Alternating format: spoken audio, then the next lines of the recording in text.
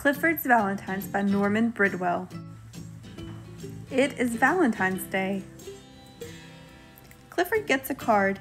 It is from a boy. Clifford gets a card. It is from a girl. Clifford gets a card from a woman.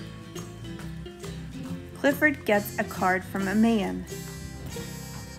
The letter carrier comes. Now Clifford gets many, many more cards. Everyone loves Clifford.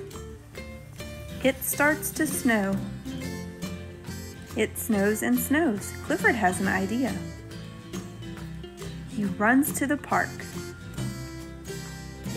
The boy, the girl, the woman, and the man are there. Many, many other people are there too. Clifford makes a heart in the snow. Happy Valentine's Day, everyone!